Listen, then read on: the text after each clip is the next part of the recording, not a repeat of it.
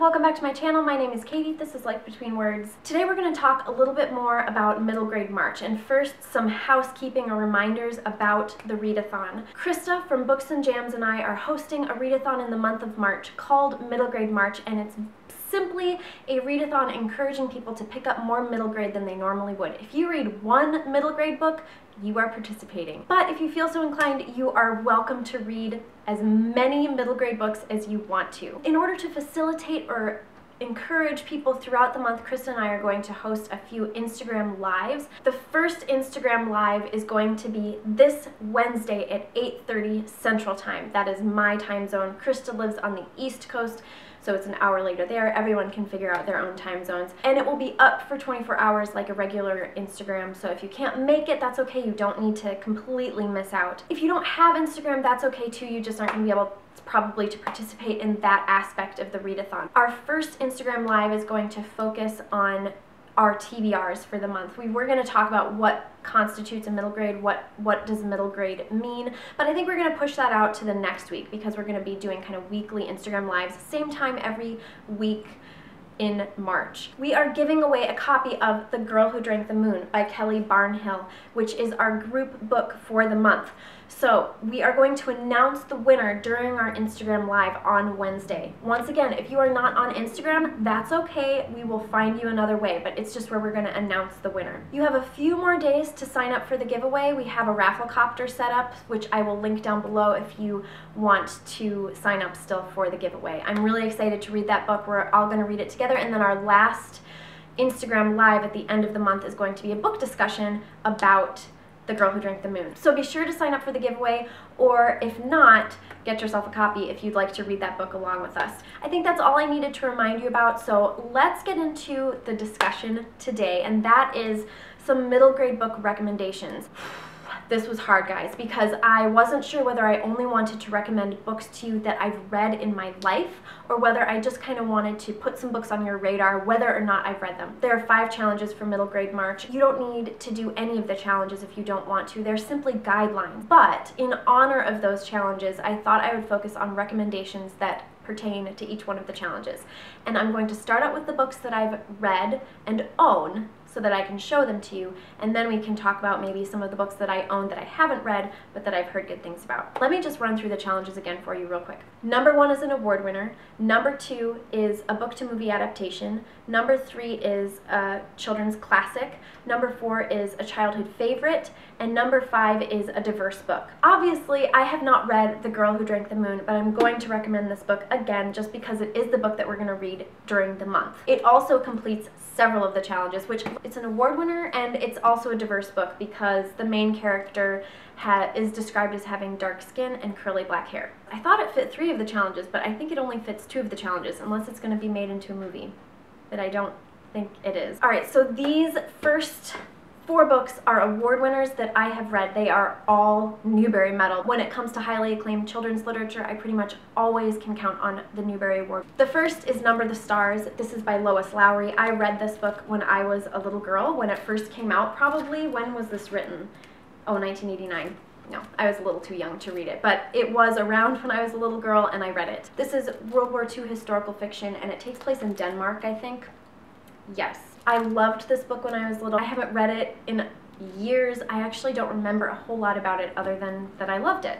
The next 3 I have read in the last few years and I loved all of these. So the first is Neil Gaiman's The Graveyard Book. A lot of you have probably heard of this book. Neil Gaiman is a fabulous writer of adult fiction, but he has taken a foray into children's literature, and he's written Coraline, which I haven't read, and then also The Graveyard Book, which I have and loved. And this is about a little boy named Bod who is raised by ghosts in a graveyard, and it's just a little bit creepy if you're looking for something like that, but not scary, and really whimsical and magical, much like a lot of his other adult fiction too. It's very sort of ethereal. Then we have The Witch of Blackbird Pond by Elizabeth George Spear.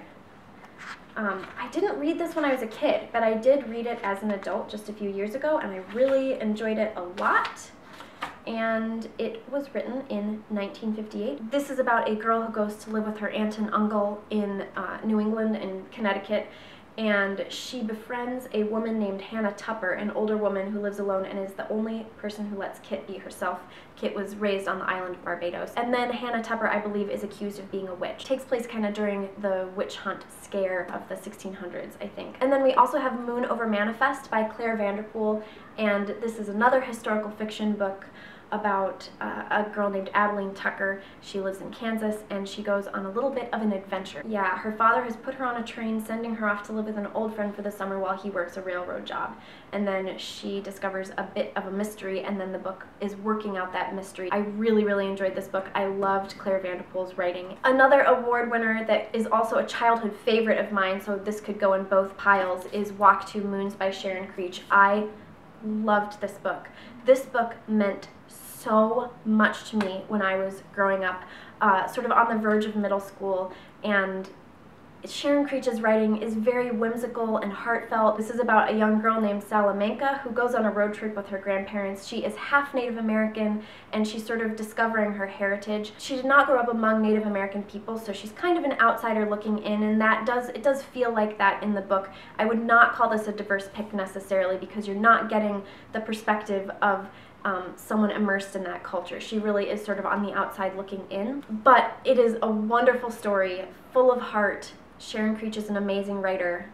I loved this book, and I really, really would love to reread it this month. I'm really going to try and get to it because I haven't read it in years, and it meant a lot to me when I was young. I also wanted to mention that the Newbery Award winner for 2018 is Hello Universe.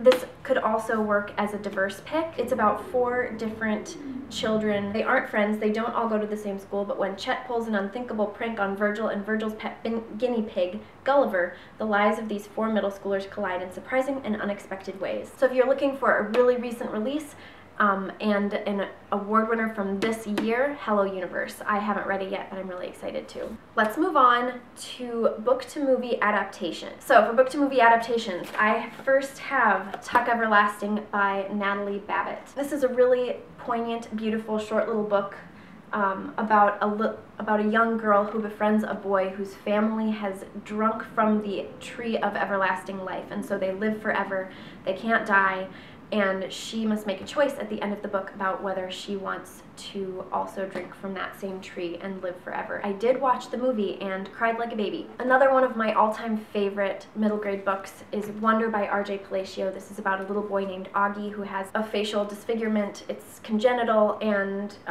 his parents decide to put him in regular public school. He has been homeschooled all his life. It's about him coming of age and adjusting to this new school life. It's also very heartfelt and wonderful, and it was made into a movie this past fall, which I have yet to see. I'd really like to watch that movie. And then finally, another book that was adapted into a movie pretty recently, and that is A Monster Calls by Patrick Ness. This is a beautiful middle grade book about a little boy who is dealing with grief, and a monster comes to visit him every night. And it's not really a warm, fuzzy monster. The monster is a little bit unnerving, but he is helping this little boy walk through that pain, and it really is very poignant and beautiful, and the illustrations in this particular edition are stunning. Let's see if I can... They're just really gorgeous. Alright, let's do some classics. I could also mention Anne of Green Gables. This would be a great time to read Anne of Green Gables if you never have. But some other favorites, one is The Secret Garden. I also have a beautiful copy of Charlotte's Web, which I was going to mention in my childhood favorites, but I'm just going to put it here. A Little Princess, which is also written by Frances Hodgson Burnett, who wrote The Secret Garden. This is a great one. Heidi is another one that I own that I loved growing up. Actually, I'm not even sure whether I've ever read A Little Princess, but I did see the movie. Another book-to-movie adaptation, folks. This one I read last year, Skating Shoes, and then there's also Ballet Shoes, both by Noel Streatfeild. These are more like modern classics, and they're wonderful. And then finally, we have The Little White Horse by Elizabeth Goudge. This book was J.K. Rowling's favorite book growing up. It's a classic, and I believe it also won the Newbery Award. I could be wrong about that, but pretty sure this is my beautiful folio edition. I haven't read this book yet. I'd really like to. This is what I'm going to try to read for the classic in the month of March. I'm not even sure that I can tell you what this is about, but I can tell you that it was J.K. Rowling's favorite children's book growing up, and it's a classic. This would be a great choice if you're looking to read a book that has influenced your favorite author. So I'm really looking forward to reading The Little White Horse. I read an Elizabeth Goudge book last year and loved it, but this obviously was written for children, and the book I read was written for adults. Okay, childhood favorites. The Lion, the Witch, and the Wardrobe by C.S. Lewis. Anne of Green Gables, like I've already mentioned. Matilda was another favorite. This is about a little girl who can move things with her mind. She uses her ability to move things with her mind to play tricks on the terrible adults in her life. There's also a wonderful friendship that she develops with her teacher, Miss Honey, and I used to read this book in a day, and then I'd read it again the next day. I loved this book so much. Alright, and finally, some diverse books for you. The first is called The Bone Sparrow by Zaina Frelon. It's about a little boy whose family are refugees, and they made it to Australia, but in Australia and in many other places in the world, they are put into basically an internment camp or a waiting camp where they await the government to decide where to place them, and in Australia it can be indefinitely. So this little boy was born in this camp, and he's now 9 years old, and oftentimes these conditions are really abysmal. They're not prisoners, they're asylum seekers, but they are treated like prisoners, and so this just sheds light on something that's really serious that's going on in so many places in the world, I'm sure in the United States too, and I'm looking forward to reading this, but I know it's gonna just absolutely rip my heart out. This is a book called Forget Me Not by Ellie Terry. This is about a little girl with Tourette's syndrome, and Ellie Terry has Tourette's syndrome herself. So this is an own voices book as well as a diverse pick. Esperanza Rising by Pam Munoz Ryan. This is about a young girl who grew up in was growing up in Mexico, and then for one reason or another her mother and her have to move to California and they become migrant workers. Then we have Inside Out and Back Again by Tana Lai. This was a National Book Award winner and a Newbery Honor medalist, and this book is written in verse. Oh, so was Forget Me Not, actually, too. I'm sorry, this video is all over the place, guys, but this book was written in verse. This is about a young girl who moves with her family from Vietnam after the war to Alabama, and it's about her adjusting to that. And Tana Lai Lei, I'm actually not sure how to pronounce her name. She herself is Vietnamese and has a very similar story. So I don't know how much of this is autobiographical, but it's certainly based on her own experience. And then finally, another newer release. This was a 2017 release. It's called Forever or a Long, Long Time. This is about a pair of siblings who have finally moved from foster care into an adoptive home. I've been reading a lot of books with adoption and foster care as a central theme in the book, and I'm really looking forward to trying this one out. So this is not a book that I've read. Actually, almost all the books that I mentioned for the diverse book are not books that I've read yet, but have been on my shelf for a while. You guys, I have so many more middle grade books to recommend, but I'm just going to leave it at that. If you have any questions or if you would like any other recommendations, feel free to ask me below. Let me know if any of those sound good, if you'll be picking any of them up. I would love to know that as well. Please remember to link your TBR videos or any other middle grade March videos down below and use the hashtag middlegrademarch across all social media so that we can find each other. I hope you guys are getting so excited for the month of March and to read some middle grade together. I think that's all for now. I hope you guys are having a great day. Bye!